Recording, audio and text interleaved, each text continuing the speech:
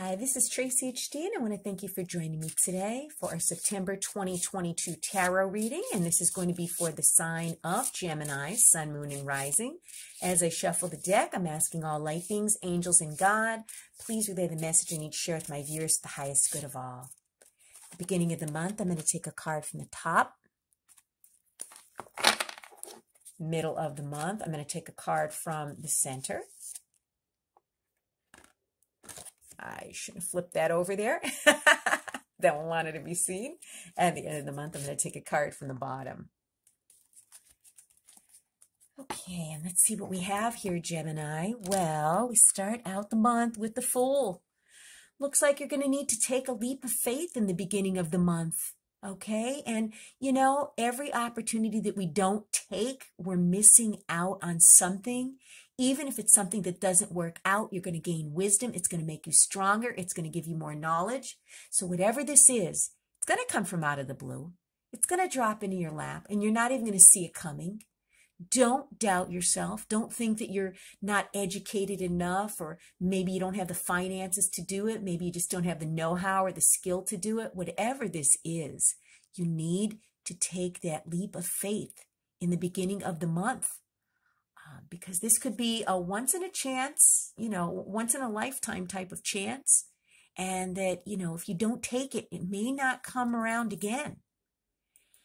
And then in the middle of the month, we have the Queen of Wands. And wow, what a beautiful energy that is. So you could be dealing with someone in the middle of the month that is like the Queen of Wands. And I don't consider these cards gender specific. It could be a man or a woman, but this is a very fire energy. You can also be taking on this energy in the middle of the month. And this is perfect for taking on a new opportunity and taking a leap of faith because, you know, the Queen of Wands, she doesn't hold back. She goes after what she wants. And this is a card of the go-getter, the entrepreneur, someone that is very fiery and passionate. And whatever she sets out to do, she does it. She accomplishes it. And if you're dealing with someone like this in the middle of the month, this is someone that could really help you with whatever this opportunity is in the beginning of the month. Or it could just basically be how you're feeling, the energy in the middle of the month, where you have that, you know, go-getter attitude that, you know, you're really excited about whatever this opportunity is, and you feel, you know, very energetic and passionate about it. And then at the end of the month, we have the Eight of Pentacles. So, wow, is this perfect?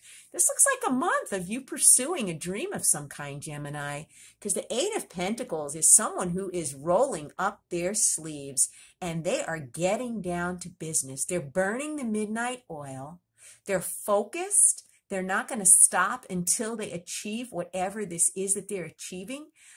You know, the Eight of Pentacles are things that, you know, we work on very, very hard. Okay. Pentacles are things that, you know, become part of our legacy. It's not some trivial little thing that we show interest in and put, you know, a little bit of effort into. No, this is something that's going to last a long time, whatever it is that you're putting your energy into. Some of you may be receiving an apprenticeship. Okay. Or maybe learning a new skill. Whatever it is, like I said, you're rolling up your sleeve.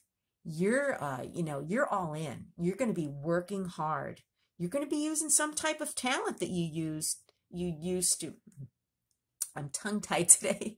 You're going to be using some type of talent that you have, you know, to create some type of financial gains. Okay, and maybe it's something that you didn't even realize you had a talent for, or it might have been something you put on the back burner that you didn't, you know, completely fully develop, and now you're going after it. Good for you, Gemini.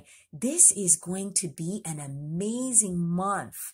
Take that opportunity, work hard, have that passion for whatever this is coming your way. Because like I said, this opportunity may be only once in a lifetime. Powerful, powerful reading for you. If you've enjoyed this reading, please like it by giving it a thumbs up. Claim it by putting a comment down there in the comment box, and subscribe and share it, because I will be back for more.